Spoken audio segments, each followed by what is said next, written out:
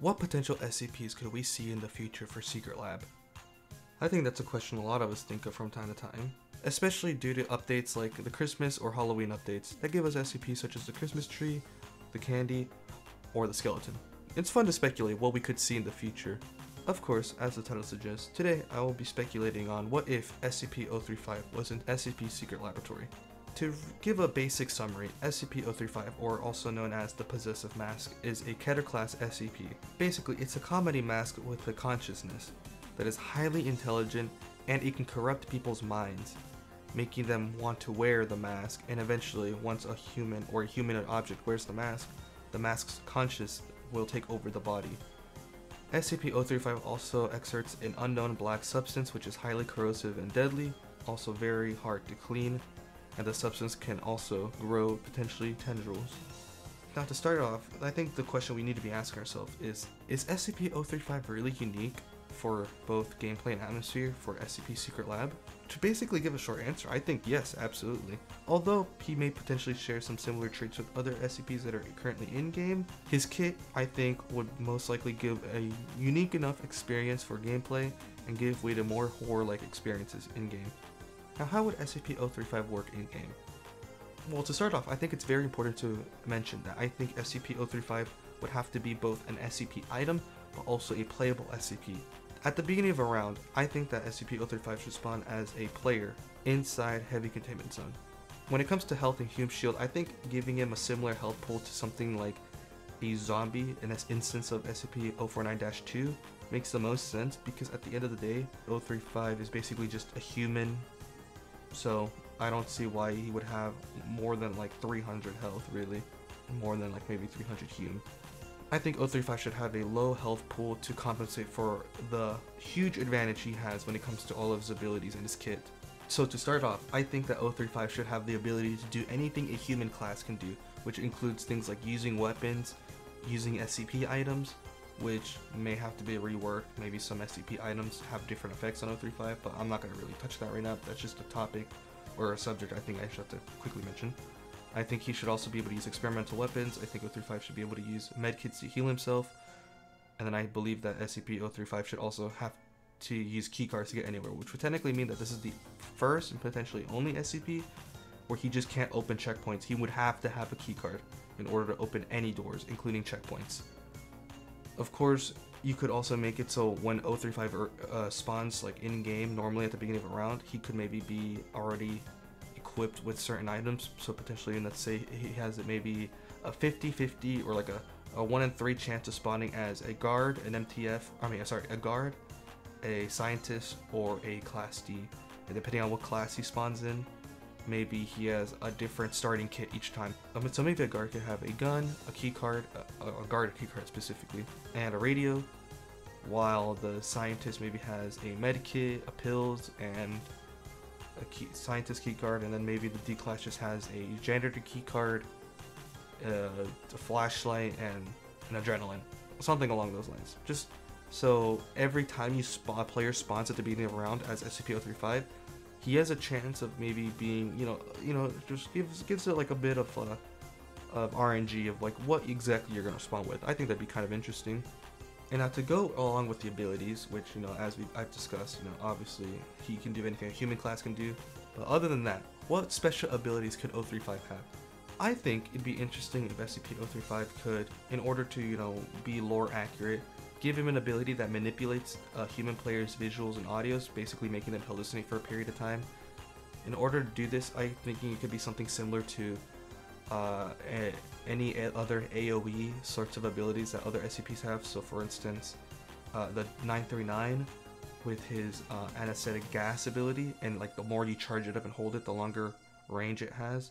Basically maybe something like that similar for 035, so you have to charge it up, and the longer you charge it up for, the bigger the cooldown, but give it more range. And I think this AoE range should be way bigger than like 939's range for his AoE ability. So basically it should be able to go through multiple rooms, so as like a really huge range.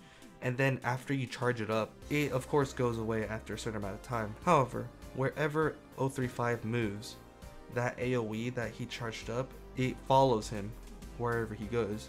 So no matter where 035 is for the time that his ability is active before it goes through cooldown, the AoE of his manipulation ability follows him. Not only would that be very interesting in my opinion, I think it would also give way for more horror-like experiences, like I said in the beginning, for the gameplay. Make it so once players start feeling the effects of the hallucination, which I should say that I think these should be like really strong effects. I don't think it should be something like, ooh, you hear a couple of like a whisper, ASMR whispers, and maybe your vision gets slightly darkened, or I don't know, slightly impaired. I think it should be very heavy, especially the more it's charged up, potentially the more effective it should be towards humans. I think it makes sense just because of how weak 035 technically is, just to help balancing it out. Another ability is to give 035 the ability to leave behind a corrosion effect somewhere, similar to maybe 173's poop ability. Having him put down maybe up to 2 or 3 of these corrosion puddles across the map, and over time, as it stays there, it starts to grow tendrils out, and then these tendrils will attack players that get near it, and after a certain amount of time it'll despawn. This is kind of just to mimic 035's corrosion effect. I don't know if the corrosion itself should maybe have other effects, like maybe before the tendril spawn in, maybe if you touch it and you go through it, maybe it makes you slower, or maybe it makes you take damage. But however, I do think I'm very adamant about this whole tendril idea. I think it'll help not only 035 but also the SCP team in general, just to kind of have like a way to like have area of like control, like an area, to make it so maybe you could block off a hallway with the tendril. So 035 pops down his corrosion, and after a minute or two, it finally grows out the tendril, and eventually, which is why I'm saying he shouldn't have like a lot, because it could be very OP. So that's why I'm saying 2 to 3 max that you can place at a time. But basically, kind of like have the SCPs be able to control the areas of the map. I think would be pretty interesting. Kind of like changes up gameplay a bit over time. So let's say MTF are going in there to stop 035 and let's say 173. Well, now they have to worry about how they're going to get to them, because they could be hiding in heavy containment zone and using the tendrils as like a ways of blocking off the map and kind of forcing MTF into a specific route that they could potentially be easily ambushed in, which also makes them very predictable for the SCPs to, hence ambush them. I think would be very interesting. It's an interesting idea. Another ability I think is pretty obvious is just give 035 the ability to talk to human players with an alt voice chat. Pretty self-explanatory, although even if 035 were officially added by Northwood, I don't even think they do this, just because for some reason Northwood does not like alt chat for SCPs to talk to humans. But thought I'd still mention it at the very least. I also think 035 should have a passive ability that makes it so when a player spots 035 and they get hit with the jump scare cue, which is basically the sound effect and like the chase music that plays after you spot an SCP.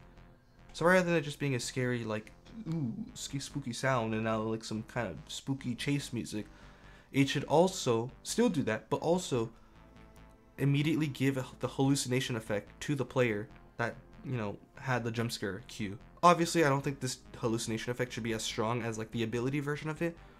So like or not slightly, but probably a heavily weakened version of it, but just still something. So like they start hearing whispers in their headphones. Maybe their vision gets a bit messy as well. Just something so it kind of goes along with 035's ability to kind of manipulate people's minds. I think would make him very unique, and once again kind of go along with the idea that he's adding in a lot more horror experiences and horror-like experiences to the game. Now, for the last, I guess, ability and the most complicated one, this is like a huge paragraph here on my script, so give me a second to thoroughly explain this. When the player controlling SCP-035 is killed, the possessive mask is dropped like any normal item, as well as, of course, the inventory of the player playing, that had all, whatever stuff he had in his inventory in 035. Of course, everything is dropped, including the mask, which is now an SCP item. SCP-035 can be held into, a person's inventory, just like an ordinary item or SCP item for that matter. However, while carrying the mask, the player will start to have visual and auditory hallucinations, and the longer the player holds on to SCP-035, the stronger these hallucinations get. eventually making the player forced to hold SCP-035 in their hands. So let's say they weren't holding anything at all, or they were holding their keycard or their weapon out. All of a sudden, after a certain amount of time of having 035 in their, inventory, eventually they just drop whatever they were holding, or if they weren't holding anything, they just immediately start holding onto the mask and they start holding it in their, in front of them. Not only would this make the hallucinations go to their strongest point, but it gives the players an ultimatum. Get rid of the mask out of your inventory or be forced to wear it. I think in order to drop it, it should be really difficult, so the player has to kind of struggle and maybe they have to hold down like a button in order to fully drop the mask. And if they don't do this in time, they're automatically forced to equip the mask, making them become SCP-035. Once this happens, I think the player that was currently playing as SCP-035 should be swapped into spectator, and then a random person in spectator mode is then put into his place and he becomes SCP-035. This is kind of also to mimic the idea that 035 is a different consciousness. He's a different being taking over your body. Also, just as a side note, in case there is no spectator to swap out, then the player who's already playing as a normal person and was forcefully turned into 035 should just become 035, because obviously there's something you can do there. So that should be something definitely coded into the game, just so you don't have any weird loophole situations there. Alternatively, if no one picks up SCP-035 when he is just an item on the ground as an SCP item, 035 should still have the hallucination effects. Maybe it doesn't start right away, but after, let's say, a minute, the last 035 instance died and the mask was then picked up, it should start to have an AoE effect around it that starts to make any players nearby hallucinate. And the longer it stays on the ground, the bigger the range gets. And eventually, after, let's say, a few minutes, just maybe, let's say, 3 to 4 minutes after it's on the ground and no one's picked it up, eventually, anyone close enough will start to have a strong hallucination effect where the mask is specifically calling out to it and talking to that player. This should affect all human classes as well as instances of 049-2. The players who are struck by this hallucination are then given a marker that they can see through the walls that kind of guide them towards SCP-035.